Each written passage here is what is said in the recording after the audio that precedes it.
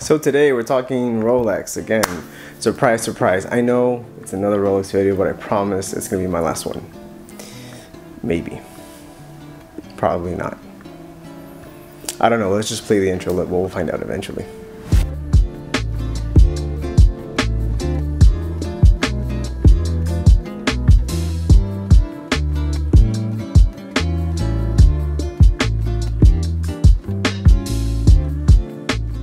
Welcome back to another Monarch Timepiece collection video.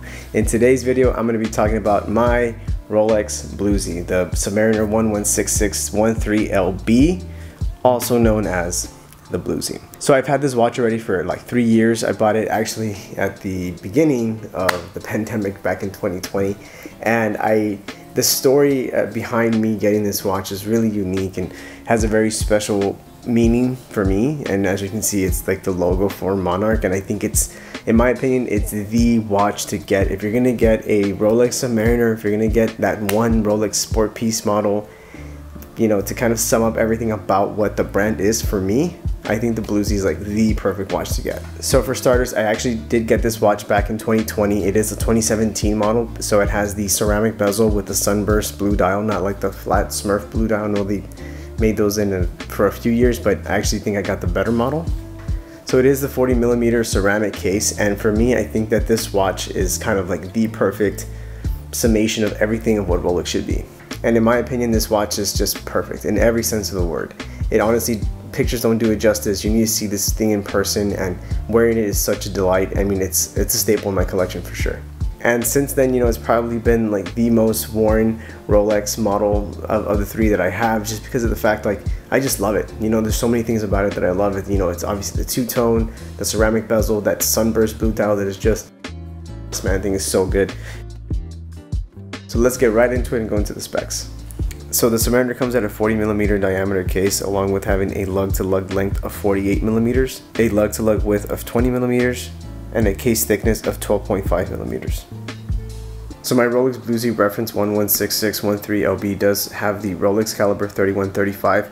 It is obviously an automatic movement with a 48-hour power reserve, along with having a water resistance of 300 meters, which is equivalent to 1,000 feet.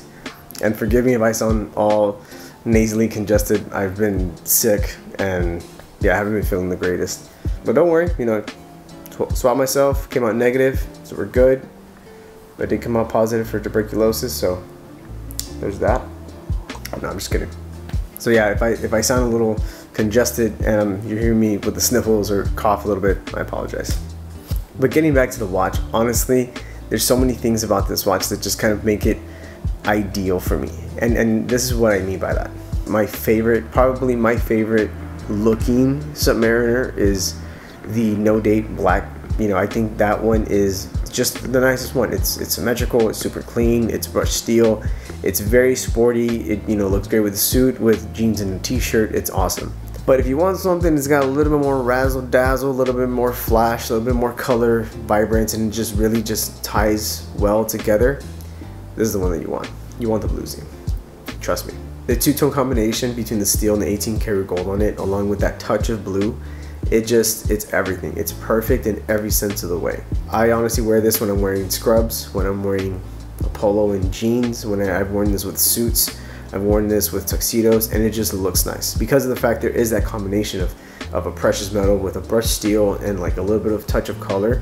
It gives it, you know, a sense of being sporty, but yet still like elegant and classy, which is really nice. You know, you don't really get that too much with a Daytona, with a black sub.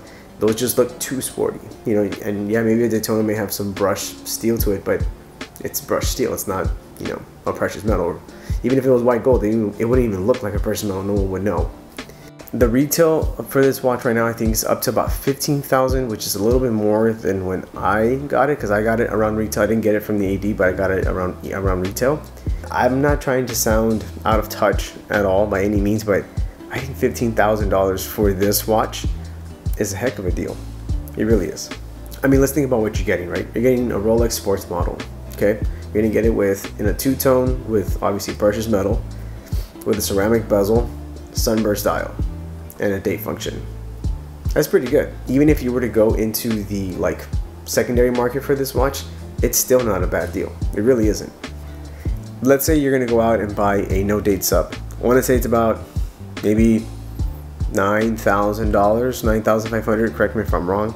I don't know the retail prices off the top of my head.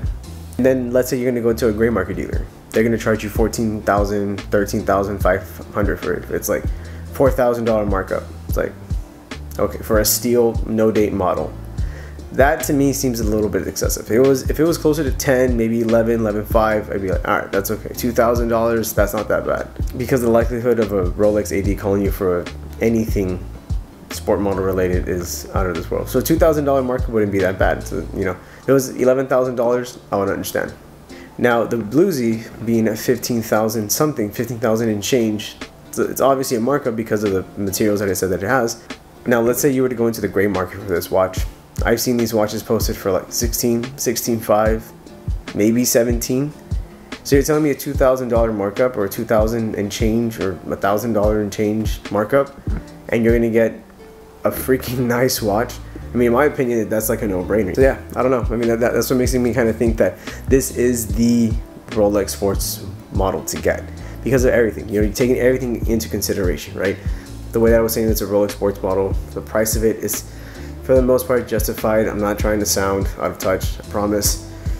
Even if you were to go into the gray market for this watch, I mean, I still think, you know, $2,000 markup for this that you're probably not going to get the call for from an AD unless you have an established relationship with them and you've bought 31mm oysters, you know, perpetuals and Tag Heuers that you don't want, and maybe you'll get this and you're going to spend $7,000, $8,000, $9,000, $10,000 before you get this at retail. Dude, just go get it at the gray market. I'm not advocating for that, but I'm just saying if AD is not going to play nice, why should you go and spend $20,000 before you're going to get, you know, before you're going to avoid the $2,000 markup?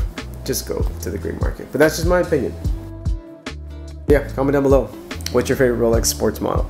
I would love to know. All right, so that's gonna be it for today, y'all. Thank y'all so much for watching. We're almost at 400 subs. I don't know, whenever this video goes up, maybe we'll already be at 400, which a man can only dream. So thank you all so much for that are subscribed, and please, you know, comment down below, like the video. All right, guys, take care. Later.